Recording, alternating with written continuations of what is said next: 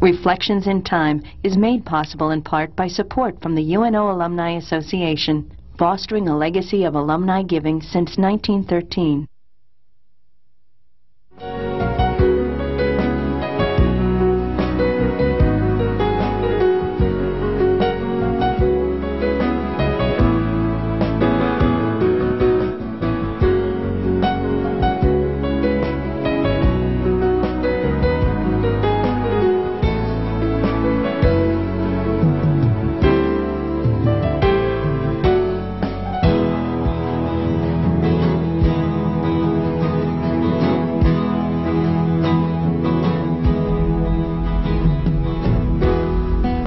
The interview series, Reflections in Time, was begun by the late Professor Paul Borghi more than 20 years ago.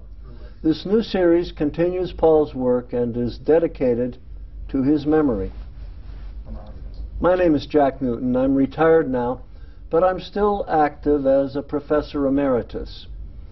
I've been on the faculty of UN Omaha since 1960 and served for 20 years as Dean of the College of Arts and Sciences.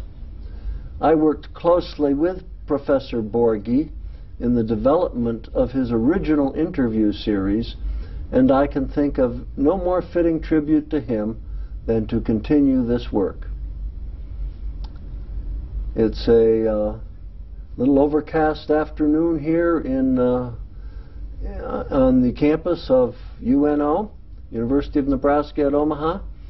The year's 2004. It's a day in late March, spring day, and I have with me today as my guest a longtime professor at UNO, now retired, Helen Howell. Hi. Dr. Howell, it's a pleasure to have you here. Thank you. It's fine to be here. Now, I said you're retired. You came to UNO a long time ago.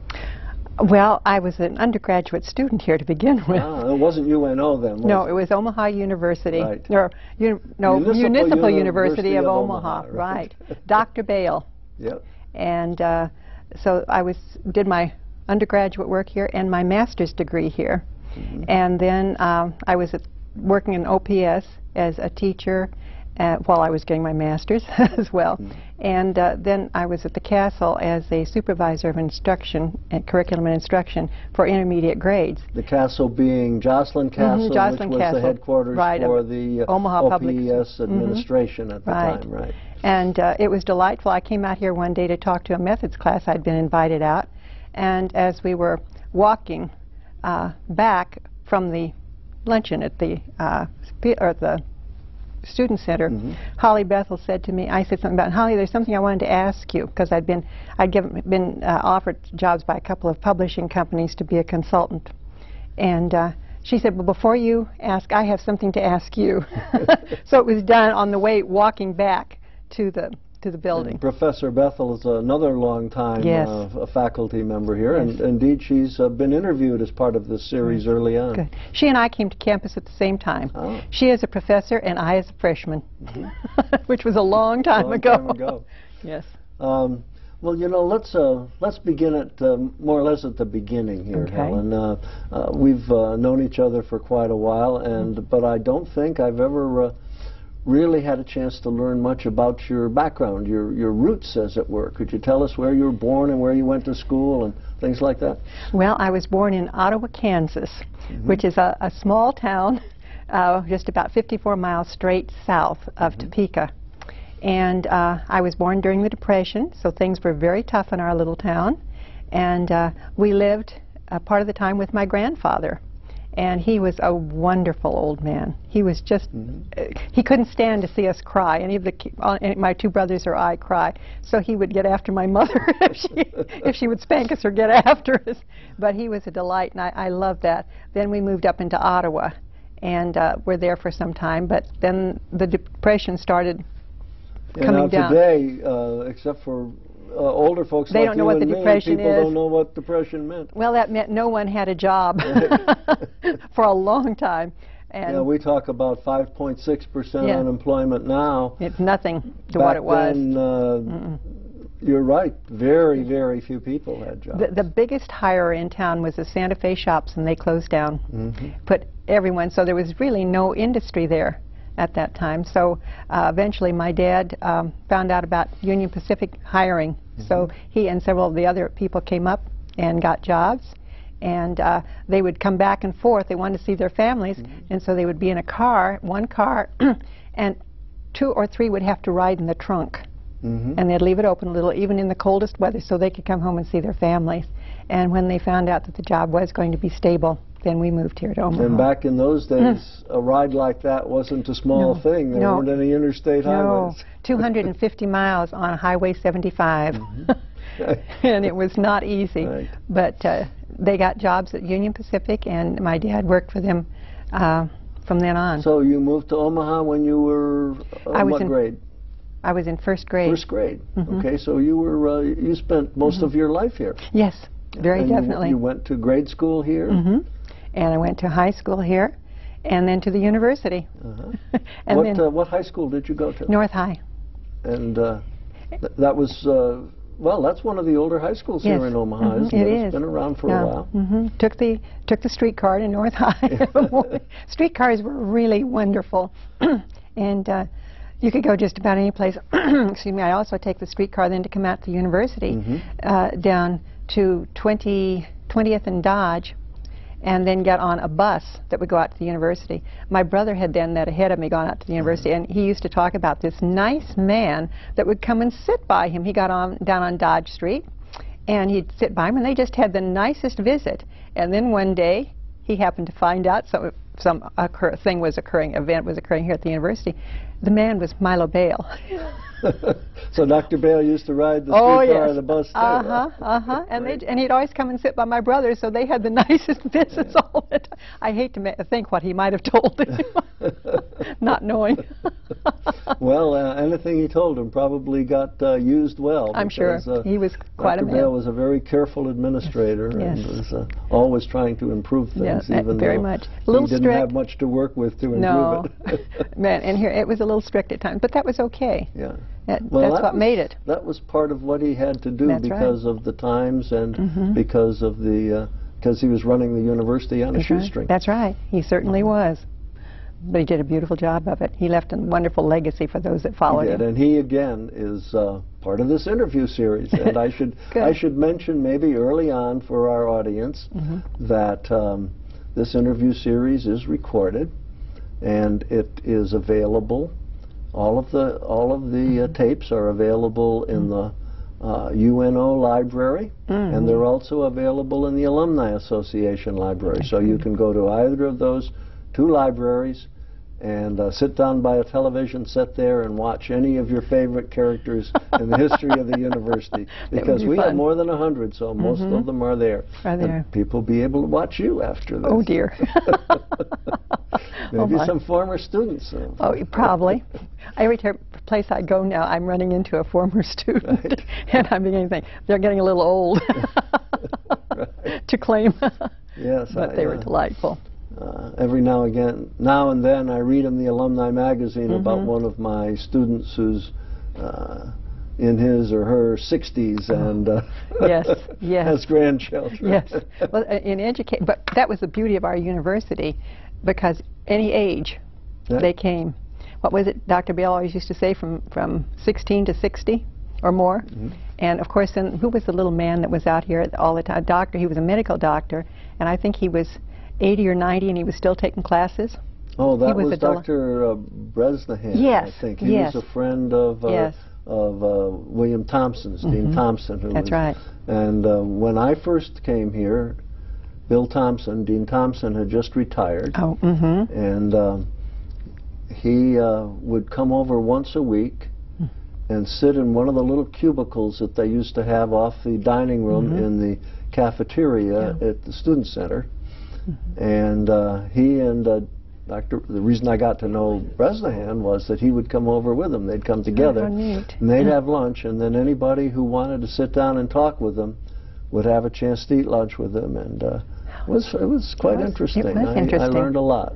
They had a lot of nice people here. Ben in the bookstore, he was a delight. He always sort of looked after the students and made sure that things were going pretty smoothly for them, or he'd help. In fact, when I got my doctorate, received my doctorate, I came back here to, of course, I was going, and ordered my cap and gown.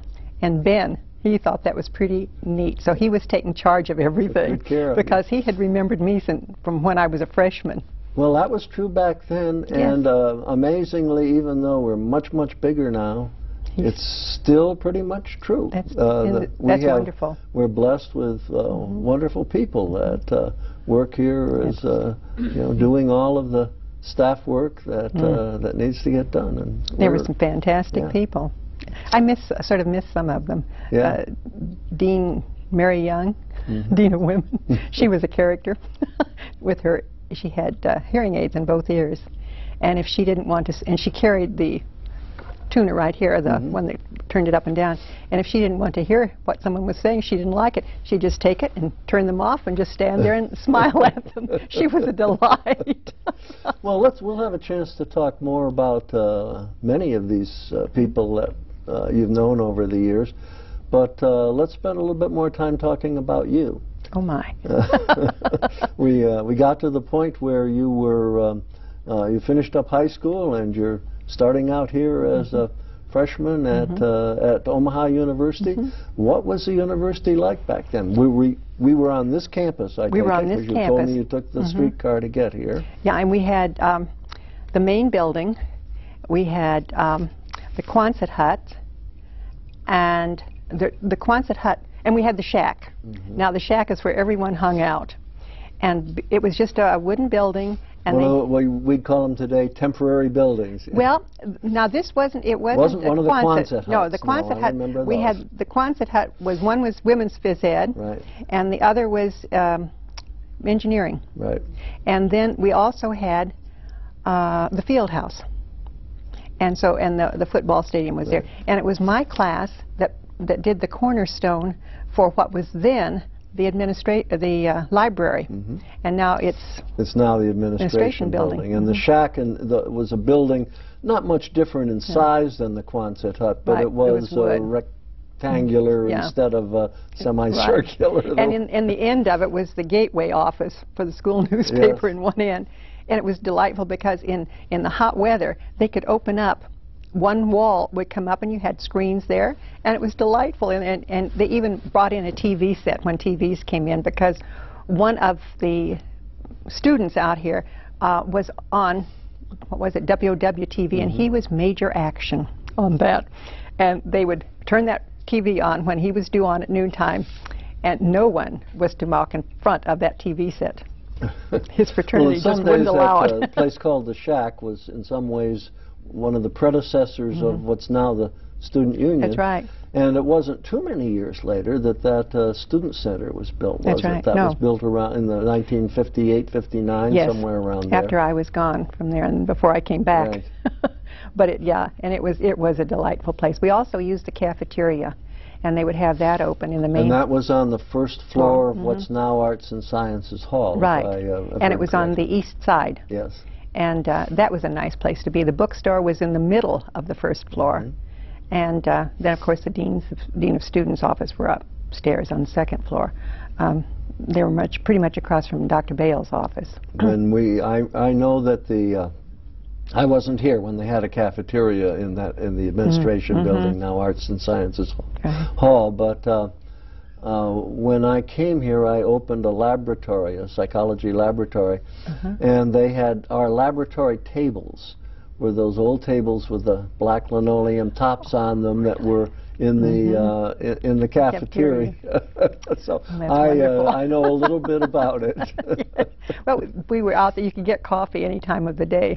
So that would be a spot also. When you got a little older and you didn't go to the shack, when you were maybe like a junior or senior and you didn't go to the shack as much, you went to the cafeteria. I see. There had to be certain rules about these things. Well, back in those days, things were quite different. I remember girls had to wear dresses or skirts. They couldn't. No jeans, certainly, and not even slacks. No, and you were allowed in phys ed to wear your little outfits that were interesting, but no, that's right. It was definitely, you had to dress and look like ladies and gentlemen at all times. And I think it was because they always said if you looked like it, you would act like it. And we did act pretty well, truthfully. One of the big things was when we went to Orlando for the Tangerine Bowl game. Oh, yes. And we had a private train that took us down. Pretty much, they did add on some cars for people that were from Atlanta, got on Atlanta or before Atlanta, because they were going down for the game in the Orange Bowl. And so that was interesting. The cars sort of mingled, and we got off in midnight and had pep rally in the Atlanta station, and Don Flaster and his wife were chaperones. He was at that time Dean of Students, wasn't he? He was Dean of Men. Dean of Men, right. And the next morning he was coming through the cars just panicked because they didn't know we were off the train at the time. and he was panicked about it. And he was going through, and his wife was following him saying, "I told you they were okay. I told you they'd be all right." Well, didn't lose a person. Don's another one who's been interviewed in this series. He's so a if you ever delight. want to see him, go to the library and take the tape out. Okay, so you came to Omaha University. You began as a student, and you graduated. And you graduated with a degree in education. In education. That figures, since that's what you've what I been wanted. doing all your life. And then you did what? Did you go out and get a job right away? Yes, I was hired. Actually, I was hired at the very first Cooperating Teachers Tea that was given out here. I was president of the, at that time, it was Future Teachers. It wasn't Student Education Association.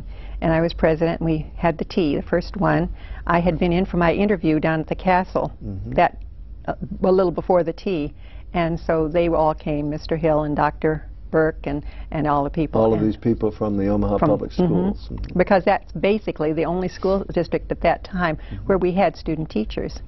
And I was hired at that Cooperating Teachers Tea. Wow. So they must have liked you. Well, I was president, as I say, I gave a little greeting, and Dr. Burke came over and said, "Well, after that, you're hired." So tell us what school you went to and what grade you taught. Well, I was assigned, first of all, at Lothrop grade school. And I taught 4th grade the first year, but that wasn't my favorite grade. Where is Lothrop in Omaha? It's about 24th and Lothrop Street. Okay. It's about 3200 north. And it was an older building at the time. We had a lot of children there. We had about 1,100 youngsters, K through 8. Oh my, that's a big elementary school. Our classes would run at least over 40, 45, 46. And some of the children came from homes that had problems, but they were dear children, and you couldn't stop loving them and thinking they were just terrific. And then I taught 6th grade my second year there. 4th grade I said, they're too young. I don't want them that young. I feel like I should be babying them, and I want to teach. So I was changed to 6th grade, and I was there for 2 years, and then I was transferred to Dundee Elementary School. Well, that must have been a big change. Now, Dundee is where? It's on 51st and 50th, rather, and about Chicago, between Chicago and Davenport.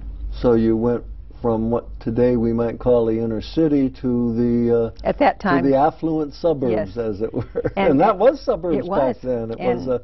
We think of it as the middle of town now, but back then it was kind of on the edge of things, wasn't it? It really was. And Dundee School at that time was considered the highest academic elementary school in the city. And when I started, we had K through 8. Well, then Lewis and Clark was built, and we lost the 7th and 8th graders. And then 6th grade was the highest grade there. And it was an interesting change. I mean, completely, if you could get 2 extremes, those were the 2 extremes. Well, since my children all went to Washington School, I might argue with you as to what the highest academic school in the city. Well, now you have to understand. We had Rabbi Kripke's son Saul. I see.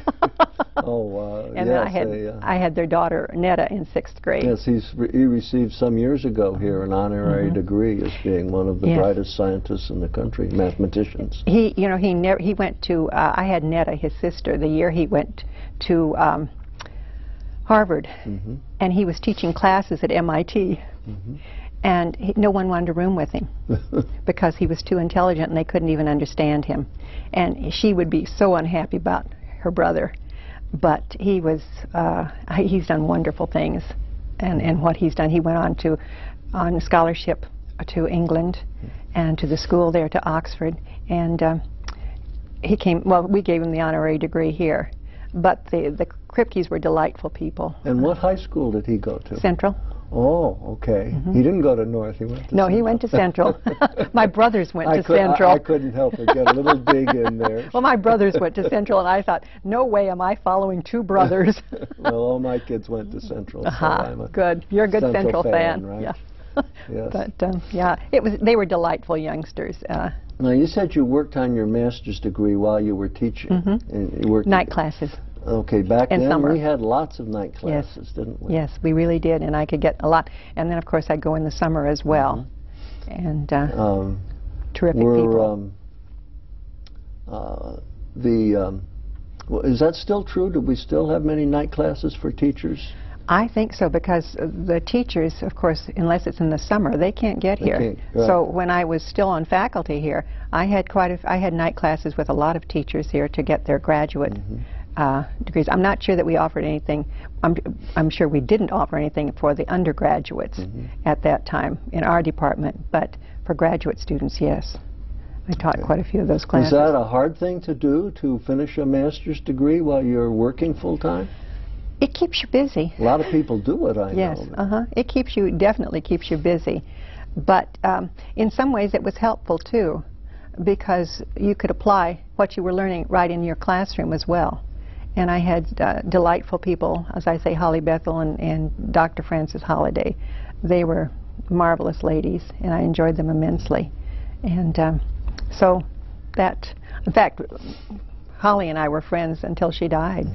And we traveled together a few times over in Europe. Well, we'll talk some about that a little more in a few minutes. But let's go back and talk a little bit more about your master's program. Did you specialize in that program? In education, again. Okay. And basically it was more of a social sciences kind of thing. And so I took a lot of the different courses that would do that. I also had administration. I took administration, elementary school administration courses as well. And basically it was simple, not simple, but it was the regular format that you did when you were getting a master's in elementary education. Were most of the other students in the classes also teachers who were working full-time? Yes, in the night classes, and then even in the summer classes too, and we'd be together. And it was sort of fun because I met some delightful people. You must have had lots of opportunities then to share experiences about what went on in your classrooms. Yes, and it helps, because one person can say, well, now this is what I tried, and another one, well, I tried this. You know? And so it does work. It works nicely. Yeah, that should be great. Well, then from there, after you finished your master's degree, after you finished working at Dundee School, you said you went down to work in Jocelyn Castle for the administrative part of the Omaha Public Schools. Yeah, well, I worked as a well, you have different terms of rank, but it was in a supervisory capacity, and I worked with intermediate grade teachers, and I was assigned certain buildings. There were 3 of us that worked at that level, and there were, I think, 4 of the primary grade, because they had kindergarten as well. And so we all were housed on the top floor, the 3rd floor of Jocelyn Castle. And what you did was you just went out and you were assigned, we each had our own buildings that we were assigned to, and then we made sure we made visits every so often. So, and my teachers, I had one who was just a delight, and she'd say, now every time you come, I want you to bring me a new idea. And I said, fine, if you let me teach it first. But because you do miss the teaching. Right, that's right. But you, by that time, were a rather experienced teacher. That's probably why they put you in that job, right? I guess. I was, well, it was Dr. Burke, and that was, Dr. Burke had done this. I was out of town. I was down with my parents in St. Louis. I'd been to a national convention, came back, and as I always say, I went home, cleaned the house, washed the clothes, got in the car, and drove on down to St. Louis. And so I was there, and my brother called and said, I see in the paper that you have a new job. And I said, what school am I going to be custodian in? He said, no, it says you're going to be a helping teacher. He said, what's that? And I said, oh, that's supervisory. So when Mom and I came home, we were going out to see my brother in Idaho, my other brother. And I stopped and went down to the castle. And as I say, Dr. Burke had died that spring. And Dr. Knutson was acting superintendent. Okay, so Dr. Burke was superintendent then. When I started. He's the gentleman for whom Burke High School is named out in the western part of the city here. He was, Dr. Burke was a perfectionist in many things, and he didn't put up with a lot of less than the best that he could get from people. But as long as you worked hard, he was just as nice and delightful. I had no problems with Dr. Burke at all. Some people were afraid of him, but I guess I was too dumb to be afraid. That's what my brothers would say. But it was an interesting job. I worked directly under Craig Fullerton. And he was a delightful person, just a delightful person, bright as could be. And but I remember the time he had Ed Klima was there and as his assistant, and he came out one day and he said, "This mail, I haven't had time to go through it. Ed, you go through it." He had a stack of this. Right. So Ed started going through it, and I was sitting there. Our desks were close, and I was sitting there just about to die laughing, and over the whole thing. And pretty soon he came out and he said, "Dad, well, now," he said, "you know, I don't have to see a lot of that." He said, "You can probably take care of it." And he said, "Now, of course, if there's an invitation from the president," and he said, "Well, as a matter of fact, there is one to serve on a panel of educators." He said, "But it's too late now." And I was sitting there about to die laughing, and he looked at me and he said, "Helen, you're so organized you make me ill." But he was an absolute delight. Yeah, I knew Dr. Klima briefly. He was he was principal at Lewis and Clark when my children were there. Right. Yeah. And Ed was a delight. He was a nice person, but it was we had fun, but we worked hard up there. And that was good. Now you said that shortly thereafter you received an invitation to come to UNO. Omaha University. Omaha University at that time. That's right. Yes. And how did that work out? Great. The only proviso was that I was to get my doctorate. And I said, well, that's fine. And so I talked to Dr. Fullerton first because I felt it was his right to know. And so he said, well, he said, I don't like it, but he said, if that's, you know, so he said, you better talk to Dr. Miller because he's in charge of personnel for principals and administrative, any kind of staff. So I went down to talk to him. And he said, well, go and try if you want to, but if you don't like it, remember you always have a place here. Great. Which I thought was very nice. Yeah. He was a delightful person, too. Well, now, did you start right away going off to Colorado? Yes. Now, how did you do that? I went in the summers. You went just summers? No, and then the last year I spent the year of residency because that was required. Most places you have to have this year's residency where you have to actually... And I was a graduate assistant there and supervised student teachers, did anything they want to. I worked with Dr. Husbands in his office, and he was an absolute delight. In fact, the people out there were just wonderful, and they offered me a job out there, and I said, well, that's nice, but I said, I promised to go back. Well, but you can stay here. And I said, you know, it would be nice if I could put the two faculties together because they were so great. Well, you received your Doctor of Education degree there. Yes. Did you do a thesis or a research project or anything in that? On reading. It was on reading. Oh, remember what it was all about? Or other than just being on reading? It had to be on retention and what the children came up with. So I did a lot of testing in the schools. And at that time, they said no one could go in the schools. And so I talked to Dr. Fullerton, and he said, yes, do what you want. And I said, well, I'm going to need to have their IQs, and I'm going to need to have their grades, as well as the names. And he said, that's all right. And I said, but I will keep that secret. I will number them and keep that information. And so he said, help yourself. And so they opened the files to me. And I said, could I bring a couple of grad assistants to help me get the information because I wanted IQ, I wanted their averages and so on. And he said, yes. And so we went down. They must have thought very highly of you to give you those privileges. Well, we all got along well. Now, was there a fairly close relationship between Omaha University and the public school system? Pretty much so, yes, because a lot of our students taught in Omaha public schools. And we also had student teachers. A great many of our student teachers were assigned in the Omaha public schools. We also then eventually assigned in District 66 and in Millard. But basically it was the Omaha schools that we really worked most closely with.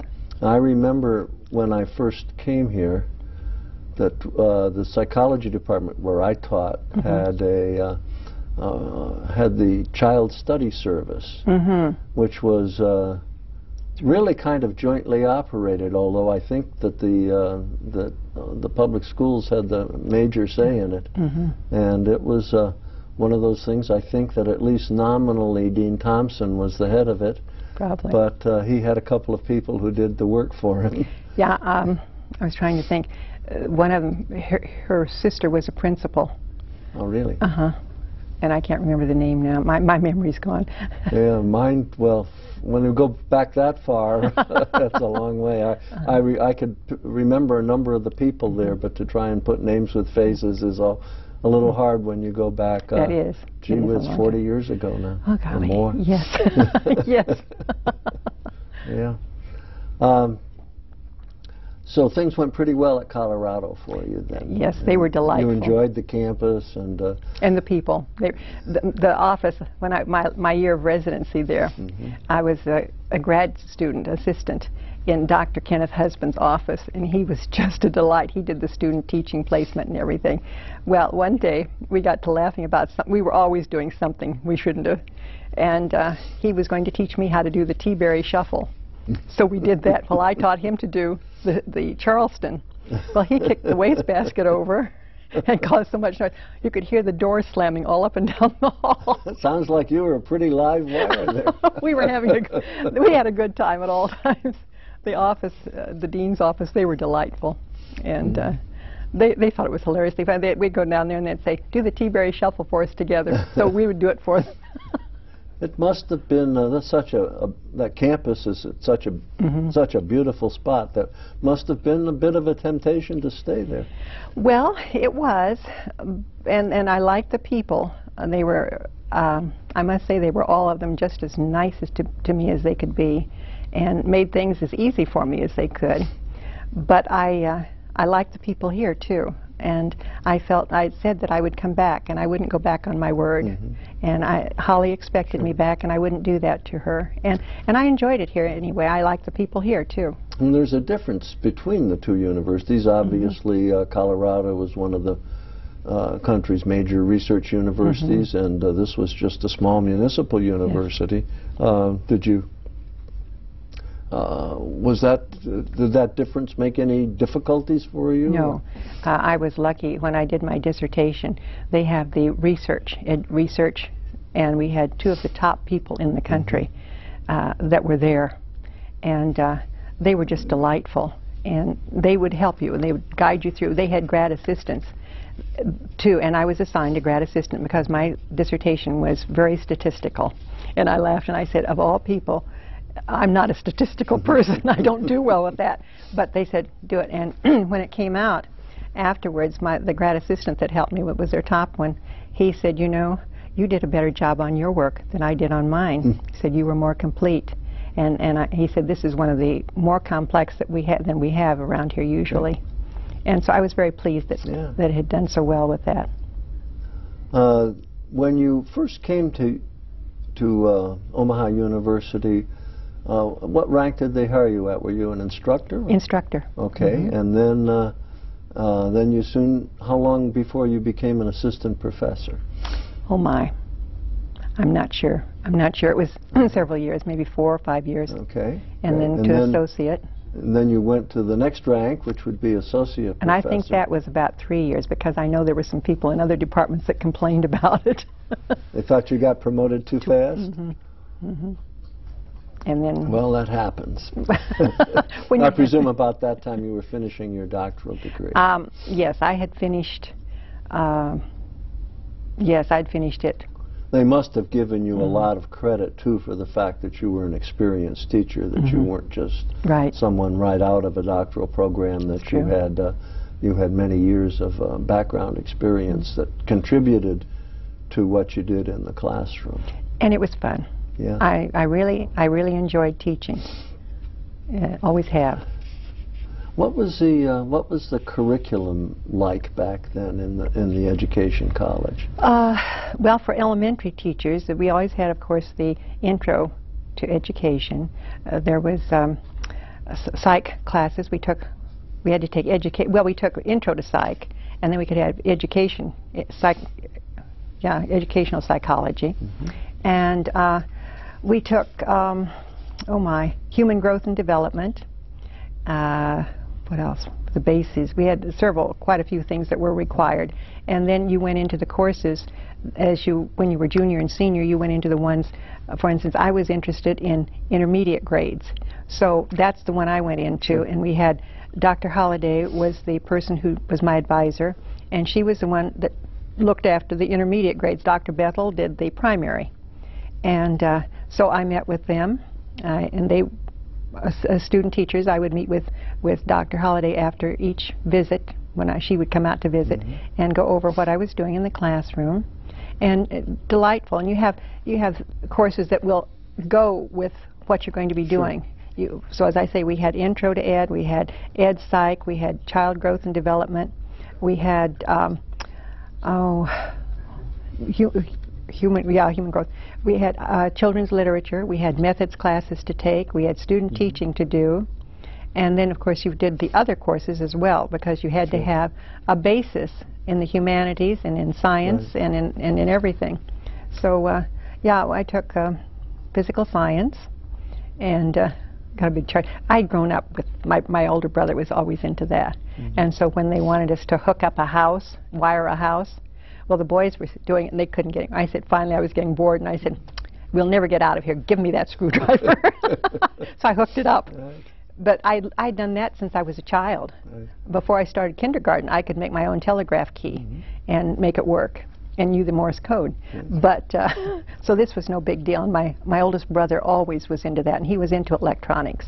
Now, over the years while you were teaching, did you see many changes in the development of curriculum here? Yes. A lot of things. They became, we went into a lot of the modern math kinds of things, and the language was changing, and sometimes we went into some that were not too good. I was going to ask you, were most of these for the better or for the worse? Whole language was not good. That whole language aspect that they taught, what was happening was that the students weren't learning much of anything about language, and when I'd go and visit student teacher, and I had a student teacher say in a 6th grade classroom at Columbian School, say, well, now get out your diaries and to write. And she said, for instance, you might say what you did over the weekend. She says, now, a friend, we went shopping. I and her did so-and-so. And I'm sitting there, oh my. And that was a problem. Yes. And I think they did find eventually. The whole language was, I'm trying to remember, that's when you said if you can say it, you can write it, or something like that. Yes. Yeah.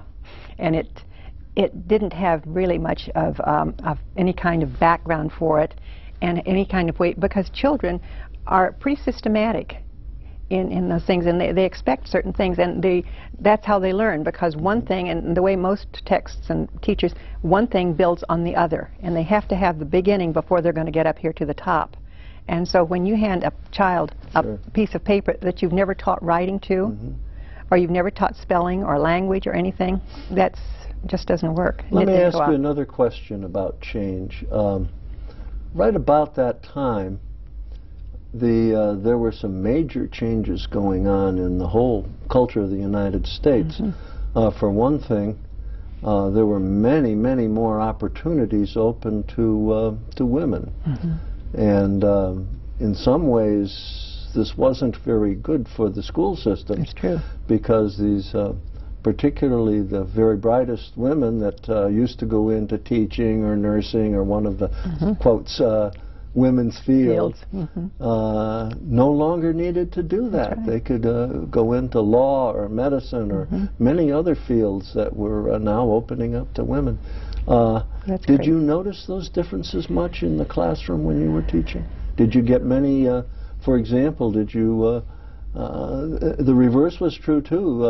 I suspect that many men went into elementary school teaching. Did you see that? Did you see more men students in your class? We did have more men than in the past. When I started out as an undergraduate, we had none. And then gradually we did get more men in because there was a need for them. And how did that work out? That was fine overall. Were they as good as the women students? It depended on individual. No, but individual by individual. Because we had some women students who weren't that good, and we had men students who weren't that good. But we also had some of each who were terrific and did a beautiful job. So I think it's more person by person than by sex. For young children, we usually look more for women, females, because of the mothering instinct that for like your preschool and your kindergarten, they sort of need some of that. And so that stayed, and most fellas didn't want to go into that age level. They preferred the... Well, all of my children in their elementary school experience in the you know, 4th, 5th, 6th grades, all of them had at least one male teacher. Good. And so I kind of wondered about that because they enjoyed it. They do. When I went to Dundee, we had a junior high. We ran a junior high program there because Lewis and Clark had not been built yet. And we had men there and a male phys ed teacher, but all the rest of us were women. We didn't have any 1 through 6. Now, some of the teachers that I've talked to over the years have complained that they said, well, these men would come in and they'd teach for a year or so, and then they'd be promoted to principal, and they wouldn't consider the women for it. They'd immediately promote the men, or sometimes they'd put men in administrative positions who hadn't had much of any experience as teachers. Do you run into that at all? Yeah, I've seen that happen, and that's too bad, because it should go by worth and their ability rather than what they've shown that they can do. And just to put them into something without, that can be very detrimental, I think, to children. And that's what I was always there for, the children.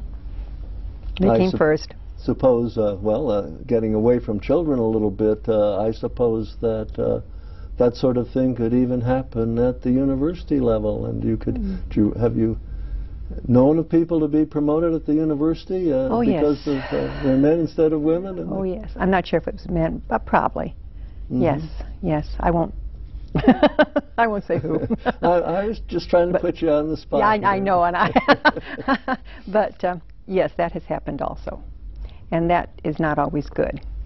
I still think, and we had always had a policy that you did not teach out here unless you had experience in the classroom, but that was overlooked at least once, maybe more. I'm not sure, which is not good. Okay. I won't push you on that, but I'd like to. Yeah, I'm sure.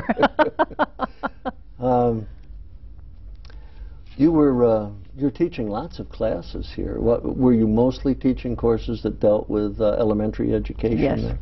Yeah. And well, we did. Then Jean Bressler and I did work together, team teach on gifted education when we brought that in, and because that way we had K through 12. Teachers, and so we could take care of both.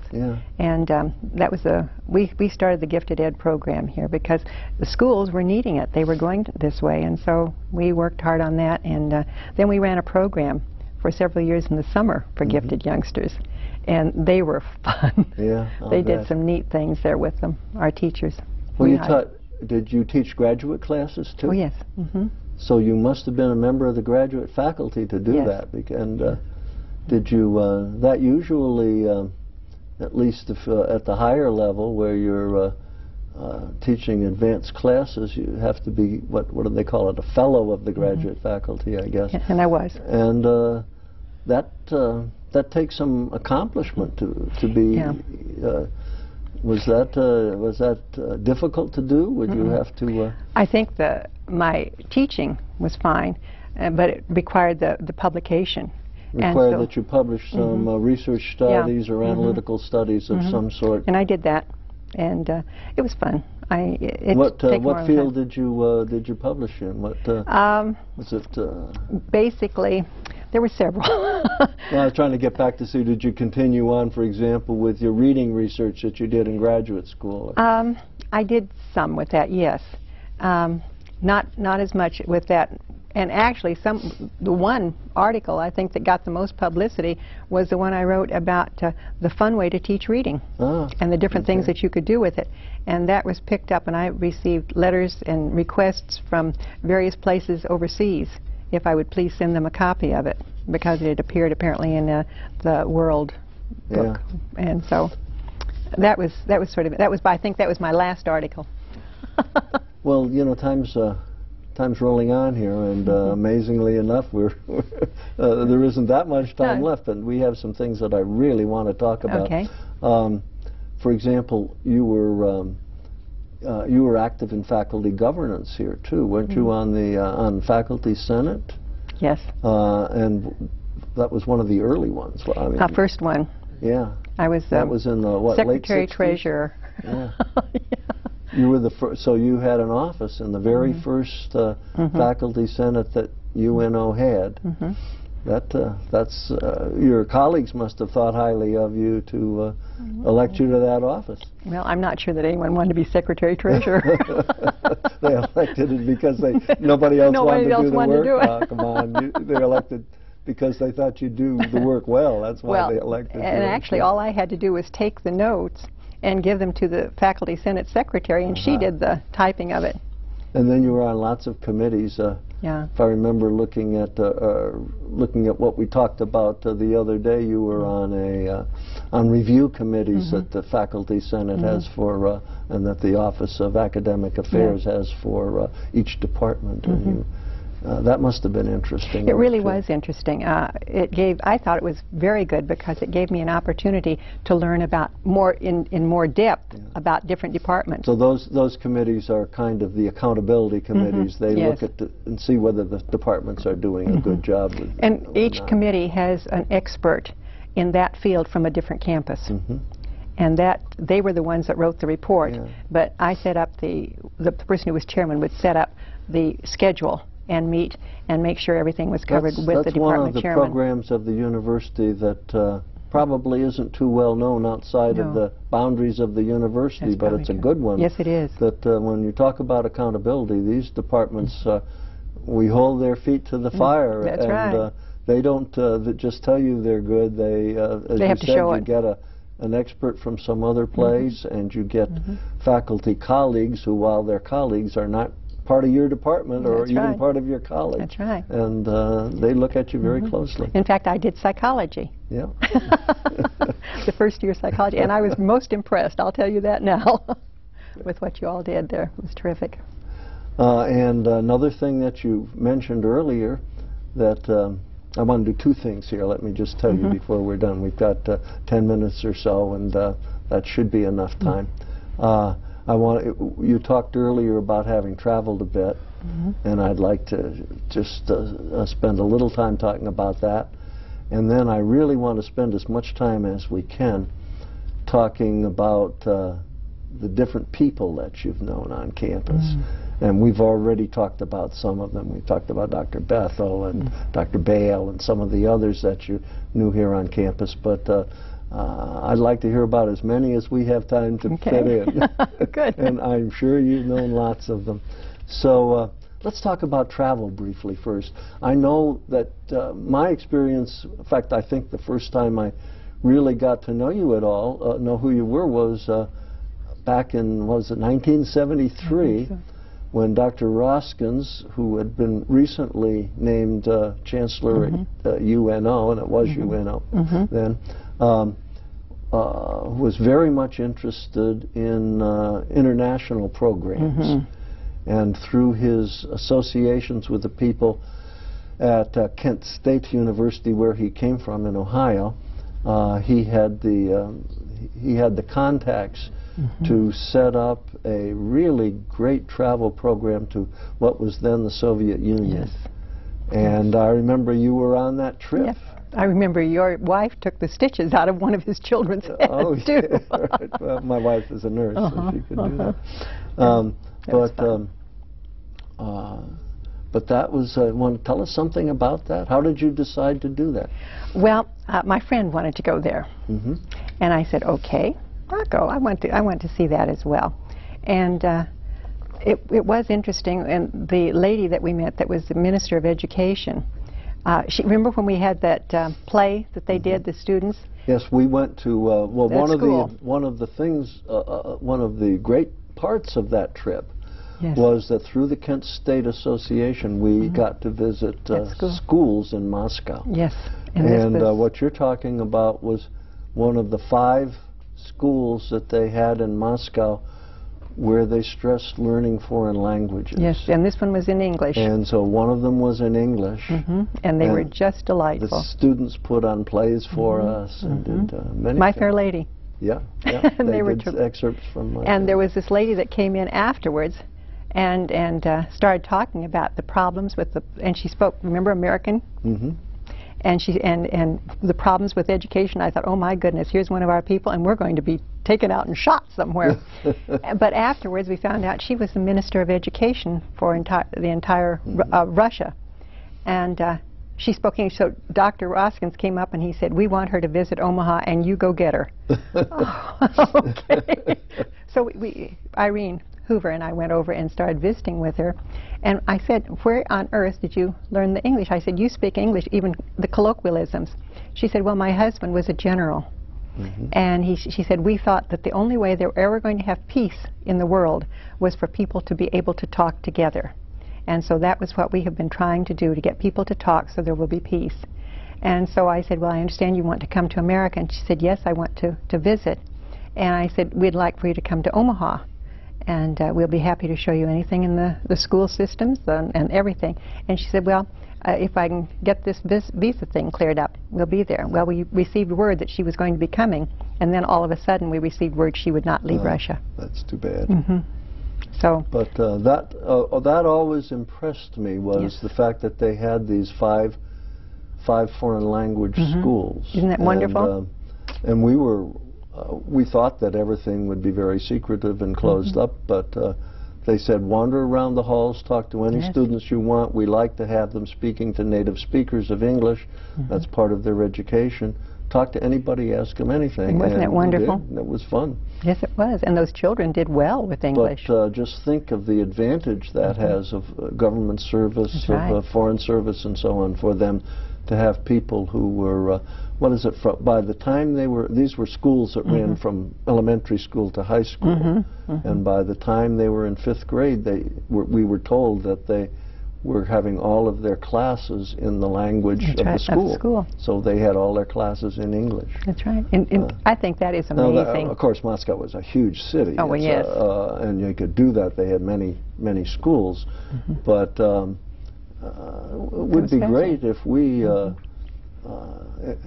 some of our cities could do similar things. And think of how much in this day and age, that's needed. Think if we had a school someplace where children had learned to speak fluent Arabic, how much more advanced our country would be in many ways now in dealing with countries in the Middle East. Isn't that true? Yes, very definitely. We send, I know, people out to the Army Language School in Monterey, California, and that's a very, very good school. And but it's not like growing up speaking. That's right, and that's what you need. And it could be done because of, even here at the university, if you look, you see a lot of people that have come from other lands and other countries that would be fantastic in teaching some of these things. Yeah. Well, in the really big cities, you could do that. Now, I'm not sure Omaha's quite big enough to have a high school where you spoke only one language and it wasn't English. But certainly in New York or Chicago or Los Angeles. They could do that. Yes, you could do that easily. Okay, let's talk about people. Which one? I know you've been traveling a lot otherwise, and that you've traveled through Europe, and that that you went to Afghanistan in 1975. We've talked about that before, and that was, I know, an experience. It really was. But given the fact that we've just got a few minutes left, I'd like to talk about people. Okay. Which ones? Well, you know the ones we've talked about already. talk about faculty, talk about administrative people, chancellors, deans. Now, when you first started out, Frank Gorman, Dean Gorman, was Dean of the College of Education. And he was a delightful person. I remember him very well, and he's been interviewed in this series as well. Good. Yes, he was a very fine dean. He looked like a dean, and he acted like a dean, and he was really very kind. He was the one that I was out there for something, getting something, and he said, "Helen, why haven't you started on your master's degree?"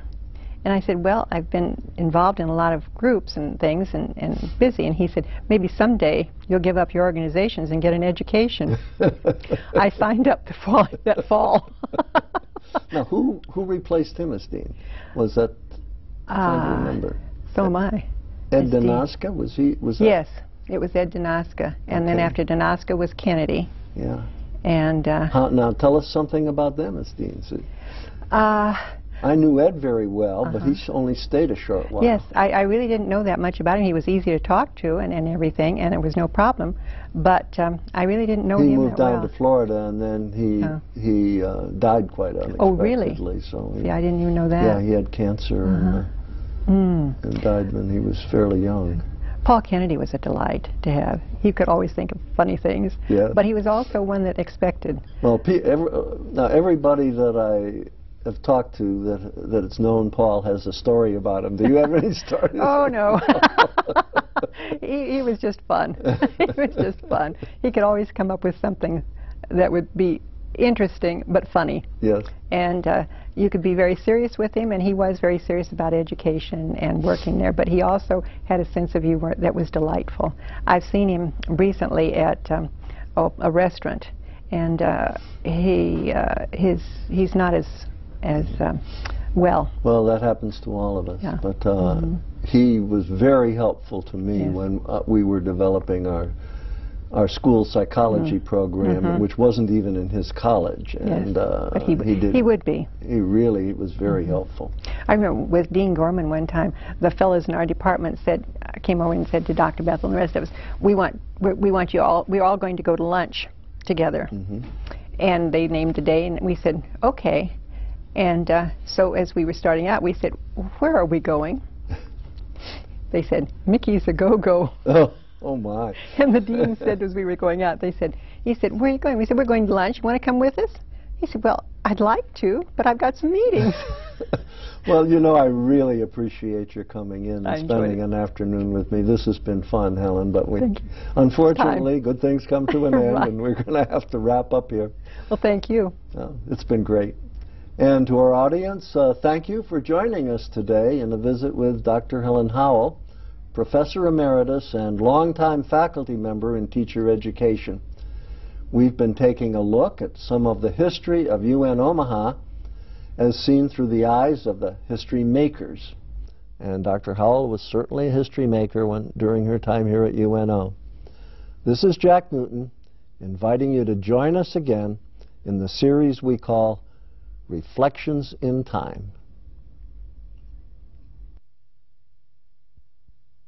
Reflections in Time is made possible in part by support from the UNO Alumni Association, fostering a legacy of alumni giving since 1913.